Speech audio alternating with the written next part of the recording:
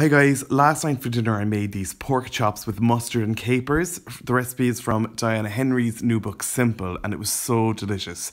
Not only that, but it was really easy to do and quick as well, but you shouldn't really be doing it too often because it is really high in calorie. To make up for that, I just served it with these steamed baby potatoes and some boiled kale.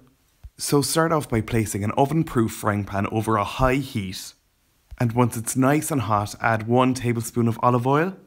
Once the oil is nice and hot, go in with 4 large seasoned pork chops. These are 8 to 9 ounces with the bone in. It might be hard to squeeze them all into the one pan. If so, you can use the second one, but do try to fit them all into the one. Now let them fry for 2 minutes over a high heat until they're browned on the bottom side. Then flip them all over and make sure to nestle them all in so that they're all on the hot surface, and cook for another 2 minutes over a high heat until they're browned. Now you're going to try to brown the fat. I did this by stacking them all up and then turning them fat side down onto the heat for a minute or 2. Then transfer the pan to a preheated oven at 200 degrees Celsius for 12 minutes. After 12 minutes, take them out and remove the chops and keep them someplace warm while you make your sauce. Do this by pouring off as much of the fat as you can, but try to keep as much of the juices as possible because that is pure flavour. Now add 275 millilitres of dry vermouth and bring it to the boil so that it will reduce by half. Make sure to stir it often with a wooden spoon to get up all those burnt on pork bits. They're really flavoursome. Once that's reduced, go in with 250 millilitres of double cream.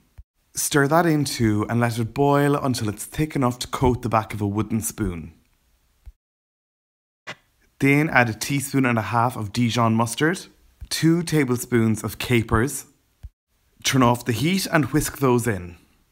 Then check for seasoning and adjust if needs be. It should taste really strong, which will go really well with the pork.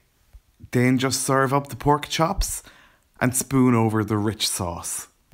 This really did work so well, I can't recommend it strongly enough. Yes, it's really high in calories, but every so often it's totally worth it. Thanks a million for watching, guys. I really hope you liked this video. If you did, be sure to hit the like button below and the subscribe button to subscribe to my YouTube channel.